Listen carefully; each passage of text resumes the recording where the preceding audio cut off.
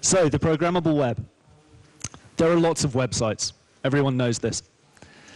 The interesting thing is that everybody's feeding content. We all know about RSS feeds. I'm sure we all subscribe to a number of different RSS feeds using, hopefully, Google Reader, but really any reading program that you'd like to use. It's a great way to keep up on changes to websites, the latest news.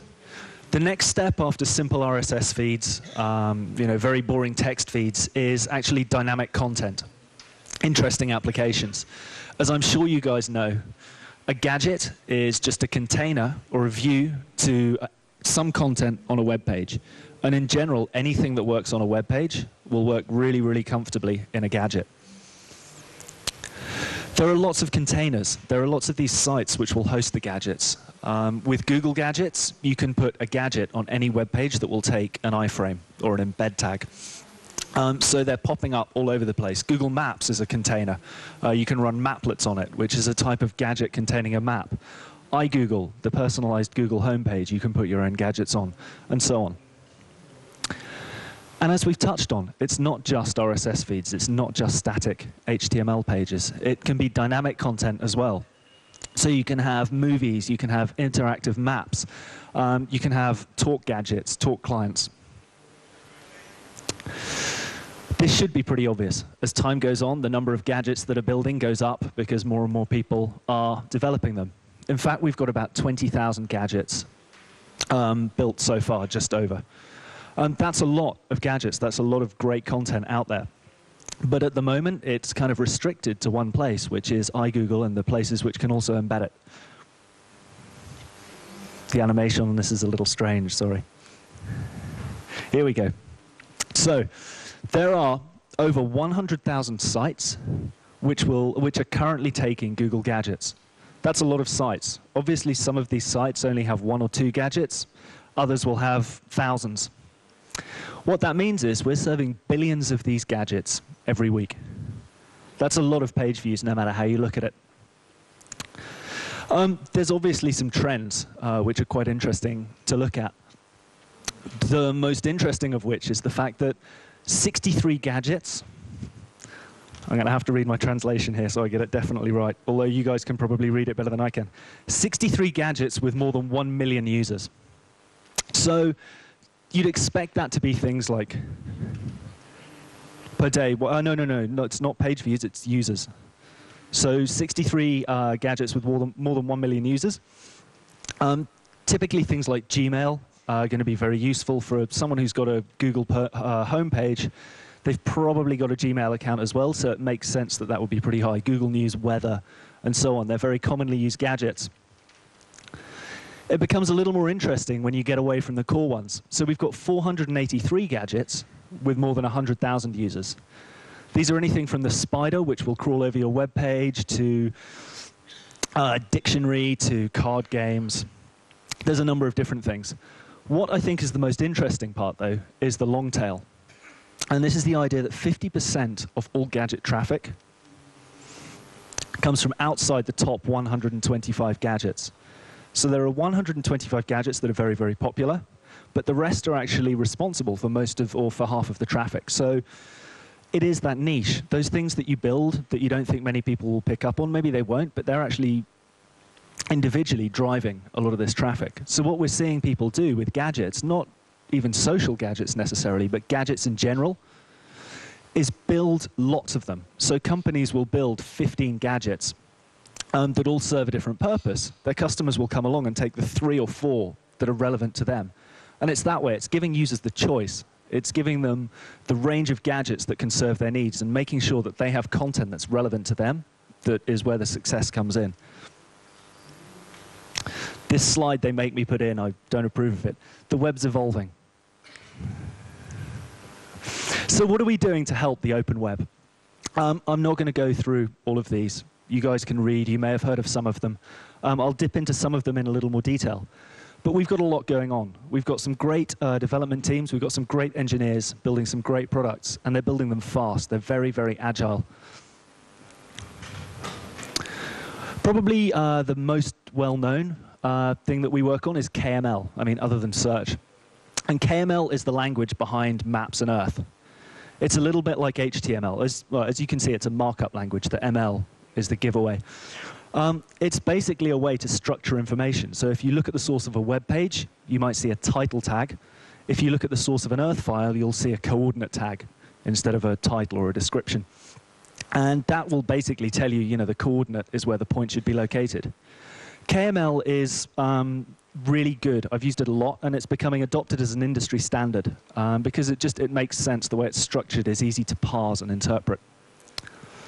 We've got SketchUp. This allows you to build 3D models, converts them again to KML and text, and allows you to import them into Google Earth. It's a very, very easy way to build 3D models. You can wrap textures around. You can build models from photos. And you can import files from pretty much any other 3D rendering package. So it's a really useful tool that allows 3D people or 3D authors, 3D artists, to download a tool for free, build stuff, get going. Mashups and the value of mashups. Does anyone here not know what a mashup is? One person, two, okay, a few. So a mashup is the idea of taking two technologies that are very different and literally mashing them together. So if you look, for example, at some voting data, the way people vote in an election, and a map, both of those are kind of standalone, and perhaps the voting data is very boring to read. But when you put it on top of a map, and you can actually visualize that information, it becomes more useful than just having a map and having some voting data. It's actually more beneficial to users because they can look at something very quickly and see the ease. We've seen scientists using Google Earth, for example, to prototype and mock up research data, because it's not going to be the most accurate representation, but it allows them very quickly to see if there are anomalies within the data. So mashing this data together, putting things together very easily, very quickly, actually gives you great strength and great power. We've got a lot of tools out there that we want you to take advantage of. Google Gears. How many people have heard of Google Gears? A few. Okay, so you can all read. Google Gears essentially allows you to take online web applications and take them offline. I was trying to show an example earlier of what this might be, and I described email. So imagine you're using a web application, Firefox, to read your mail.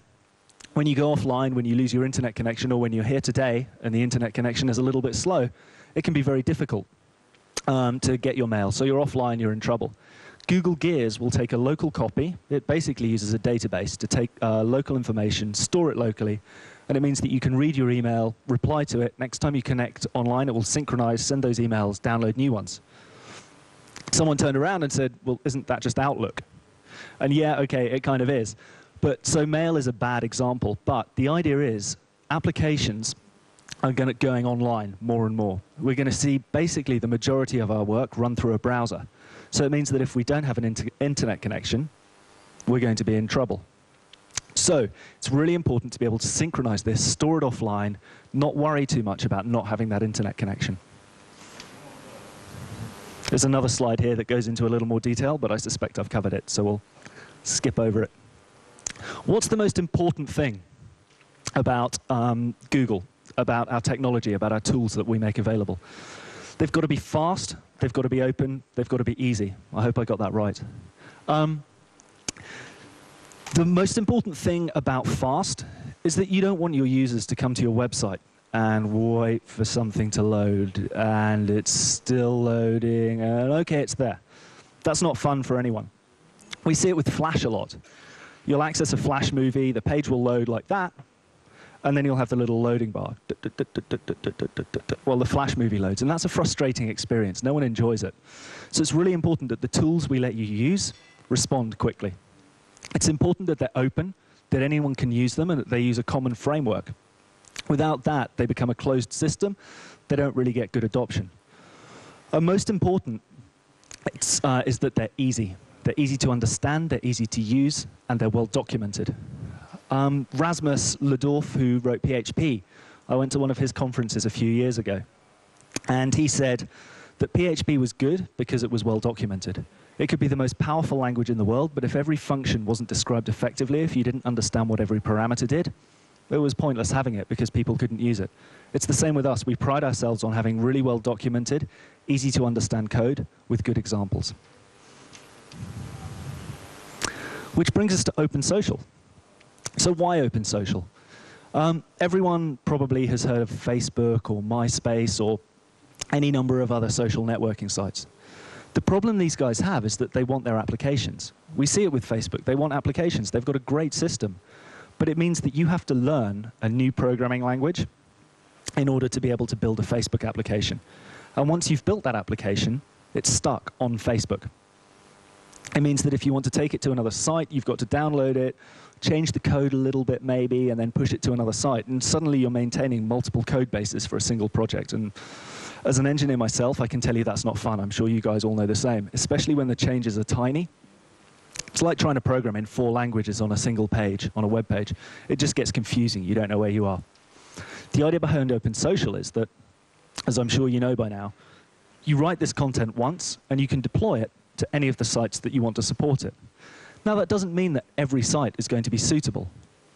There are obviously going to be business sites, business containers, and there are going to be more social containers. So LinkedIn, for example, in the UK is a very popular business networking site. We exchange our details, we put our jobs, and it means that if you move jobs, someone can still get in contact with you.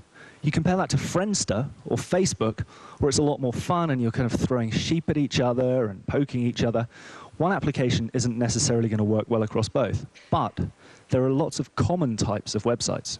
So there are lots of sites like LinkedIn, where a business application is going to be effective. There are lots of sites like Facebook, where a social application is going to be effective. So even though you may not be able to deploy to every site, it's solving the problem of identifying groups of users on sites that are appropriate. This is what I've just told you. Sorry, one slide behind. We have a number of users signed up. I realize these guys aren't particularly relevant to the Russian market, but we are working hard to sign up Russian containers as we speak. We've got a team of people who are communicating with them, or with containers all over the world, sites all over the world, to get them to host open social applications. And there's no reason why they can't run in parallel. They can develop their own programming language. Bebo have just done this. They've reversed engineered Facebook's programming language, and they're also supporting open social. And that's actually good, because it opens their base up, their application base up, to multiple sources of applications. It's good for their users, and it's good for everyone.